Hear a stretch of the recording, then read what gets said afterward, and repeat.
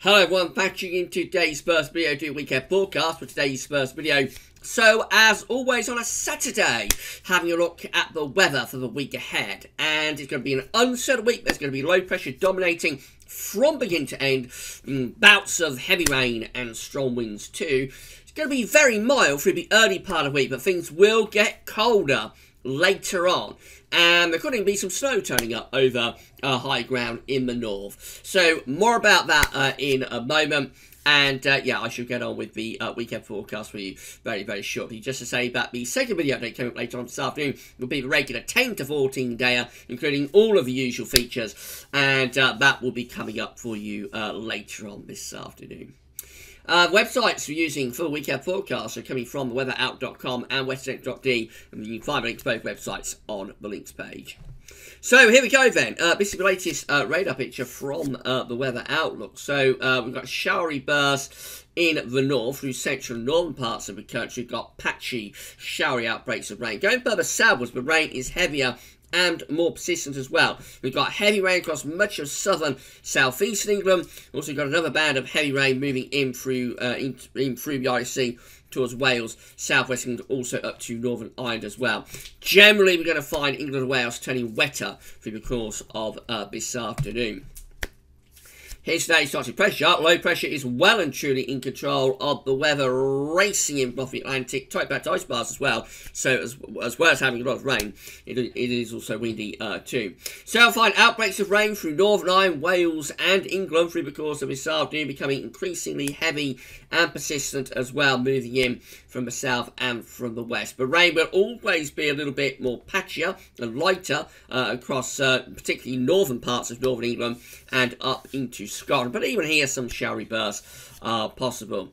Despite the rain, at least it will be mild, with temperatures ranging from 8 to 15 degrees. 15 degrees is 59 in Fahrenheit.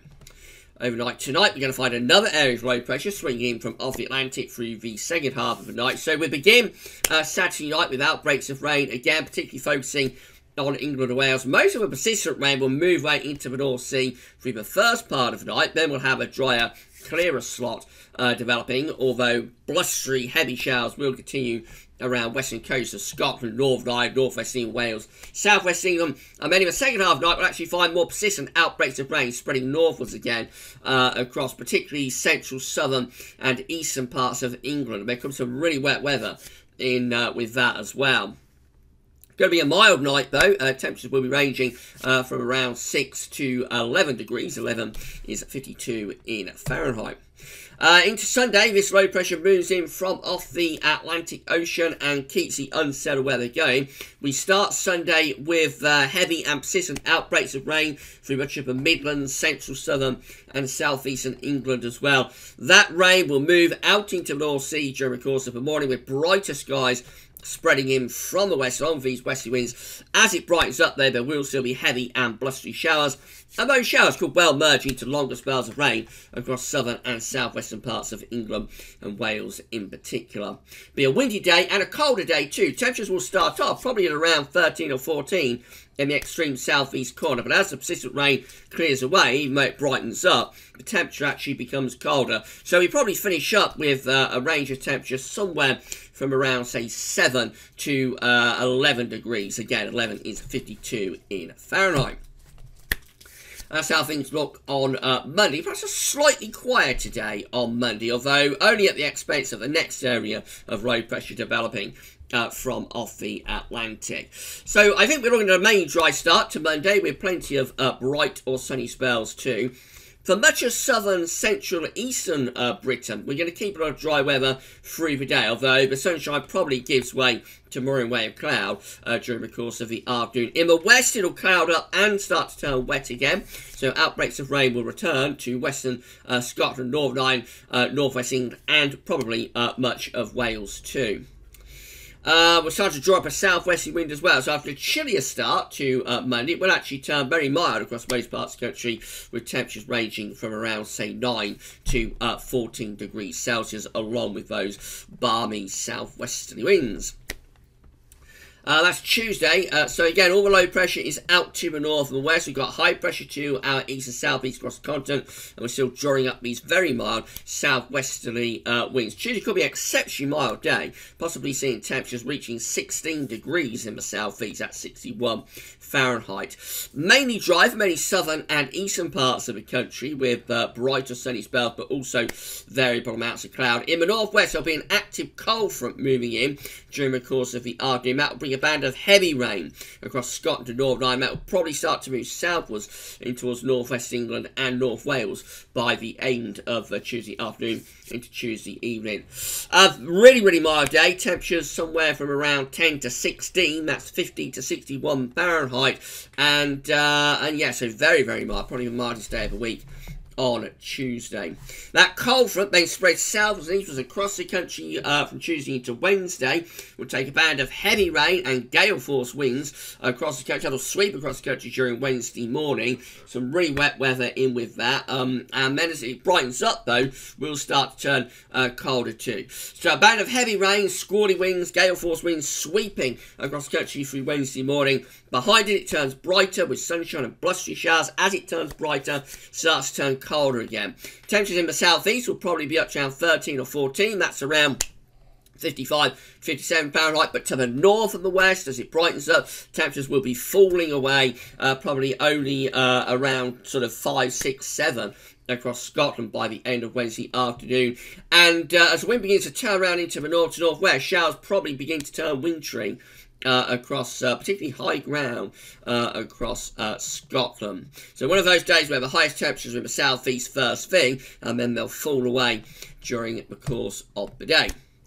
That's Thursday, so we're in a northerly wind on Thursday, north to northwest wind. It will be a much colder day. There is a weather system that's trying to come in from off the Atlantic into the south as well. So for Scotland, Northern Ireland, Northern England, we're going to have a bright day with plenty of sunny spells, but there will be wintry showers. Snow falling to low levels, I think, in those showers across Scotland during the course of Thursday. Further southwards, we'll have cloud and outbreaks of rain potentially moving in from off the Atlantic into many central southern parts of England and Wales. Now, on the northern edge of that rain, because it's moving into cold air, there's just the outside chance that a little bit of it might start to turn to sleet or snow. And that'll be most likely through Wales and the Midlands, and probably most likely over high ground. It's only a very low risk at this point, but it could be one to watch. Just depends. But generally this will be rain down in the south with wintry showers in the north and snow showers to low levels across Scotland. It's going to be a cold day on Thursday, much colder, temperatures in the north, only around 3 to 6 in the south. Probably around 5 to 9, but again, we shave off many degrees on Thursday compared to earlier on in the week. That rain moves away overnight Thursday into Friday. Friday will start with a widespread frost before the next low pressure moves in from off the Atlantic, bringing more rain back in during the course of Friday. So we begin Friday with plenty of sunny spells, but also a widespread frost, and then cloud and outbreaks of rain will spread in from off the Atlantic. Now, as this rain moves into the cold air, it could start to turn to snow, even to low levels across Scotland and northern England. Probably only temporary, or only temporary, but for a while, maybe an hour or two, there could be like a covering of snow down to quite low levels on Friday across Scotland, before again the snow turns back to rain and milder air begins to tuck in from off the Atlantic. Further south, it is likely to just be outbreaks of rain. And for much of eastern and southeastern England, actually the rain probably doesn't arrive until after dark. A cold day on Friday after widespread frost, and then the cloud and rain spread again. The best we're going to get with the temperatures will probably be somewhere from around 3 to 8 degrees. So it will be a cold day, and particularly so up in the north. And then that situation as we go through into next weekend, very unsettled, deep low pressure across the country or to the northwest country on Saturday. So gale force winds, maybe severe gale force winds and heavy rain sweeping away to our east, followed by sunshine and blustery showers. And then Sunday, it begins to go colder again. So low pressure moves away to the east. We begin to turn wind back into the north again, with showers turning to snow, probably to low levels once more across Scotland. Wintry showers probably draping around the coast. In the south, I would have thought mainly dry and sunny spells. A mild day, or a mild start to the weekend anyway, on Saturday before the temperature turns quite a lot colder on Sunday. Loads and loads and loads going on this week. Finding the charts from Weather Outlook. So yes, we've got plenty of rain to come today, especially across England and Wales. Tomorrow, very wet start across much of England. That'll clear away to sunshine and blustery showers. A quieter day on Monday, probably the quietest day of the week, or one of them anyway, but there will be rain arriving in the northwest later on in the day, and then wet and windy in the north and west on Tuesday, mainly dry and very mild, potentially exceptionally mild in the southeast on Tuesday.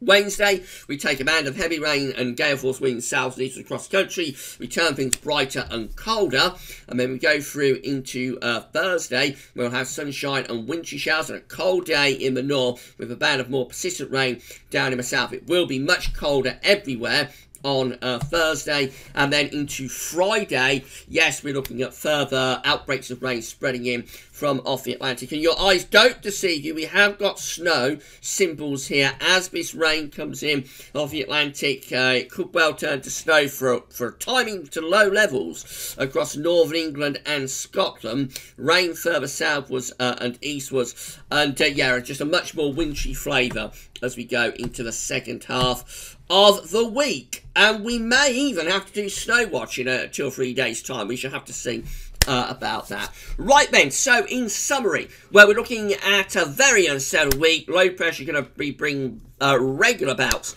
of heavy rain and strong to gale force winds as well. It starts off very mild, and up to the middle of the week it will be very mild, but after that temperatures will turn a lot colder, and some of this rain will begin to turn to snow, particularly so up in the north.